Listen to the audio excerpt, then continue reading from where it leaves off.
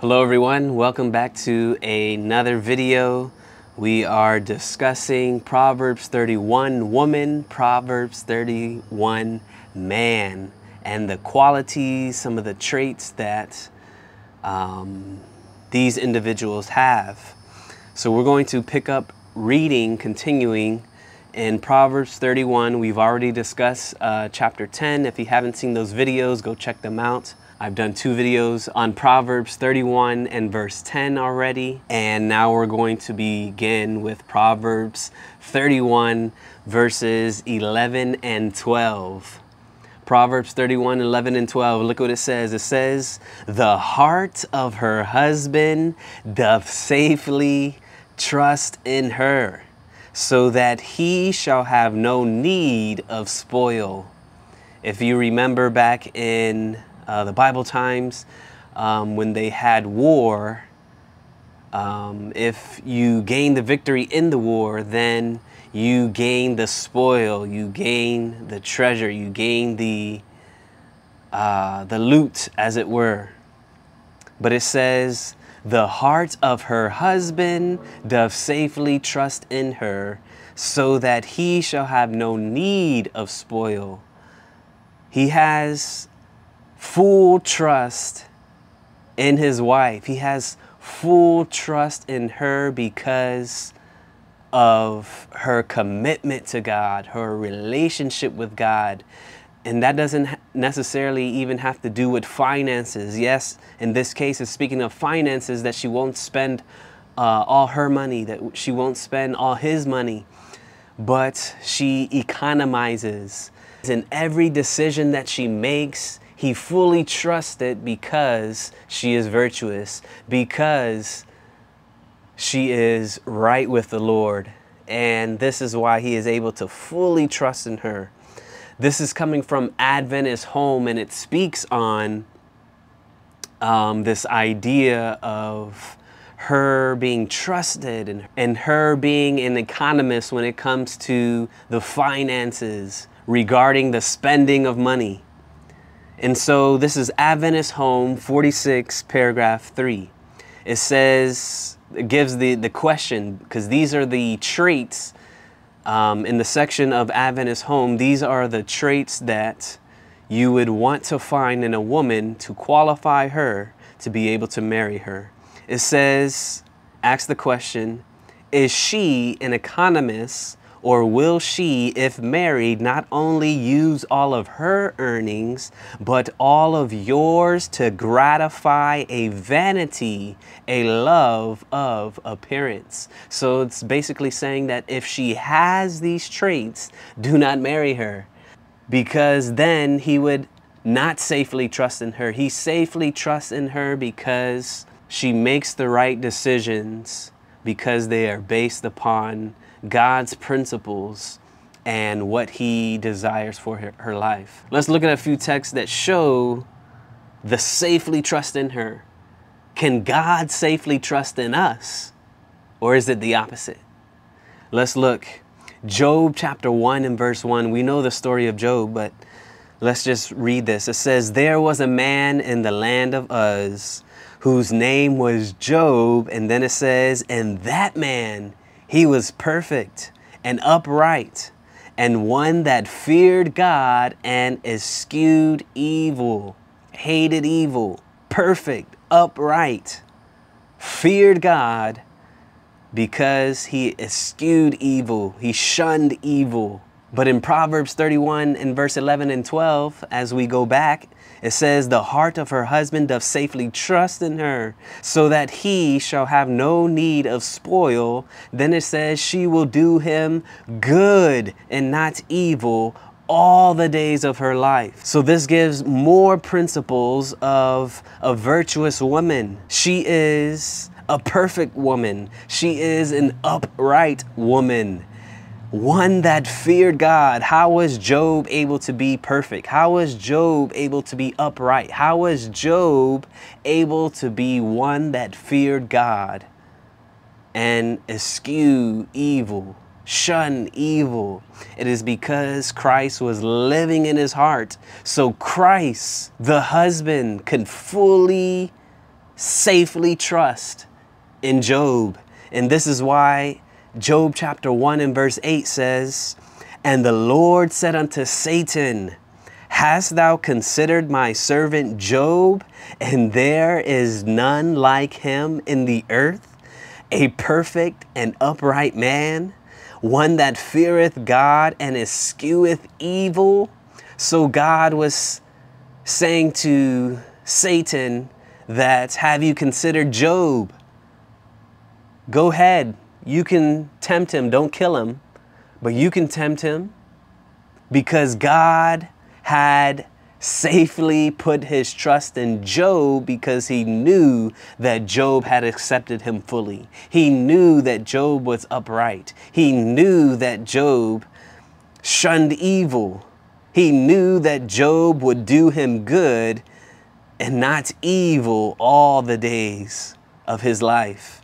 He knew that Job was faithful to him in all that he had done. And so God is able to put his trust in us. He trusts us to go forward. But oftentimes we break that trust when we're not faithful to him. We break that trust when he says to go out into all the world teaching and preaching the gospel. But when we're not involved in that, where we're not involved in ministry, we're out of harmony with God, and we're breaking the trust that he so wants to give us. He wants to trust us. If we trusted in him, we would love him. If we trusted in him, we would obey him. Let's read the Signs of the Times, October 27, 1881. Paragraph 1, it says, "The reign of judges in Israel closes with Samuel, than whom few purer or more illustrious characters are presented in the sacred record. There are few also whose life history contains lessons of greater value to the thoughtful student." So it's important for us to look in the life of Samuel, because his life history contains lessons of greater value to the thoughtful student. It says, "The father of Samuel was Elkanah, a Levite, who dwelt at Ramah in Mount Ephraim. He was a person of wealth and influence, a kind husband, and a man who feared and reverenced God." There it goes. Wasn't that the traits of Job? This is the same traits of the virtuous woman. But look what it says about the wife. The wife of Elkanah, Samuel's mother.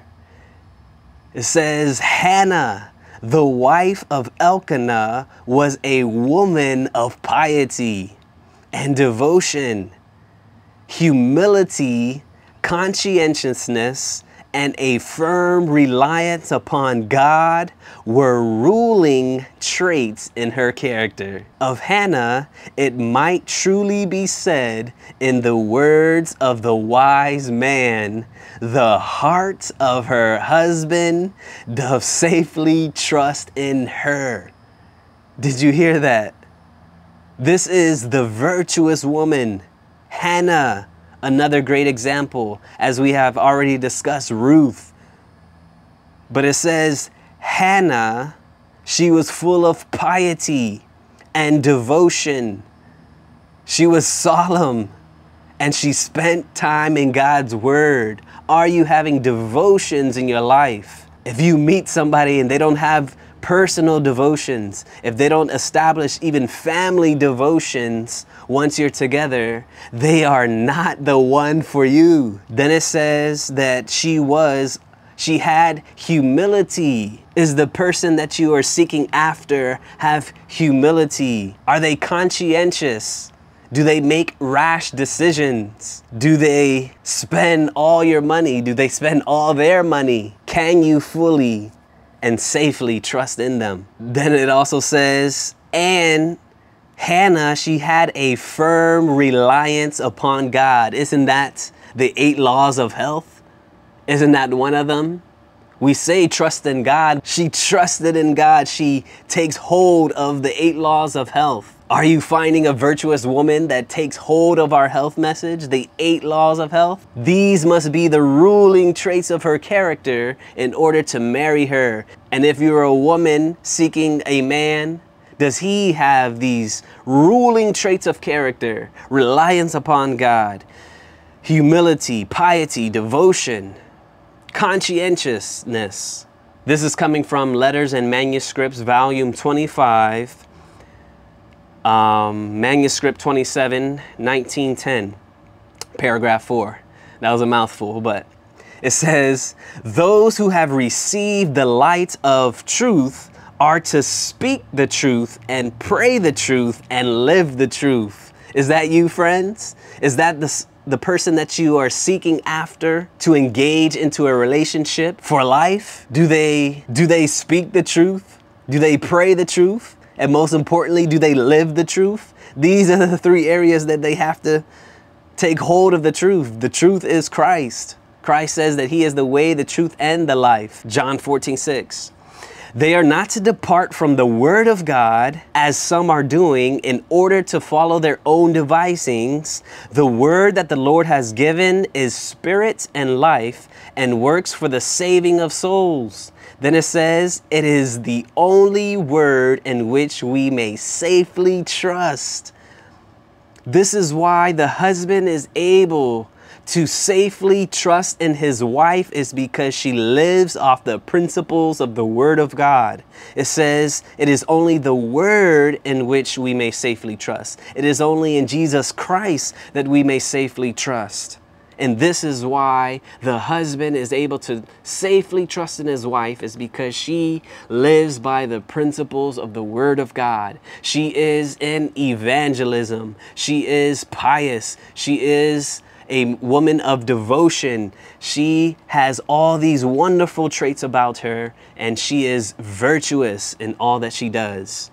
Jeremiah chapter 13 and verse 23 tells us that, can the Ethiopian change the skin, or the leopard his spots?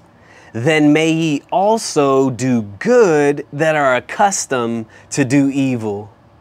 Didn't that say that in Proverbs 31 and verse 12? She will do him good and not evil all the days of her life. How can she do it when the Ethiopian cannot change his skin? The leopard cannot change his spots. The zebra cannot change its stripes. So how can we that are accustomed to doing evil do good? It's impossible for us. But with Christ, it is possible. So the fact that she is able to do him good and not evil all the days of her life is because she has Christ within her life. She has that wisdom, Christ for us, in her life. Then it says in Jeremiah 4:22, for my people is foolish. They have not known me. They are sottish children, and they have none understanding. They are wise to do evil. This time they're wise to do evil instead of just wise. They are wise to do evil, but to do good, they have no knowledge. They are wise to do evil, but they have no knowledge of doing good. So how can we gain that knowledge?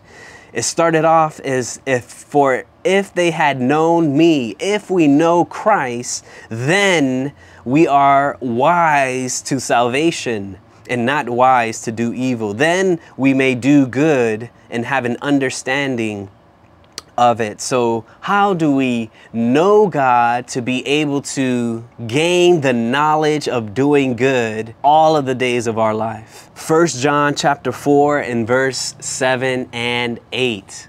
It is actually a scripture song, and it says, beloved, let us love one another, for love is of God, and everyone that loveth is born of God and knoweth God. He that loveth not knoweth not God, for God is love. God is love. Beloved, Let us love one another. 1 John 4, 7 and 8. So I'll read it again. It says, Beloved, let us love one another, for love is of God, and everyone that loveth is born of God. And then it says, and knoweth God. He that loveth not, knoweth not God, for God is love. Back in Jeremiah 4:22, but to do good they have no knowledge. He that loveth not, knoweth not God. So not only do they not know how to do good, but they don't know how to love because God is not resonating in their hearts. God is love, and if you know God, you would love him. If you know God, you will be born again, as it says. Everyone that loveth is born of God and knoweth God. So in order to have a knowledge of God, you must be born again. You must change your ways by God's grace. He's going to give you strength and the power to do so. We cannot do it on our own, because can the leper change its spots? Can the Ethiopian change its skin? The same with us, friends. We need Christ Jesus within our life. And the virtuous woman, the virtuous man has Jesus living in their hearts. And this is the person that you ought to marry. Last quotation here, the Review and Herald, June 30, 1910, paragraph 10. It says, to know God is, in the scriptural sense of the term, to be one with him in heart and mind. To know God is to be one with him in heart and mind, having an experimental knowledge of him, holding reverential communion with him as Redeemer. Only through sincere obedience can this communion be obtained. Only through sincere obedience can this communion, to be one with God, be obtained. This is the life of a virtuous woman. The virtuous woman where her husband can safely trust in her because she is fully committed to God. God resonates in her heart. She is full of piety and devotion and all these wonderful traits. She is born again Christian. She will do him good and not evil all the days of her life. Do you want that for a significant other, friends? Do you want that for your own life? I pray that you may be able to have that devotion life, that you may be able to be truly born again and be one with the Father to truly know him. May God help us as we seek to draw closer to God each and every day. I hope that you are truly blessed. And if you are truly blessed, share this blessing with others. Have a wonderful rest of your Sabbath. God bless.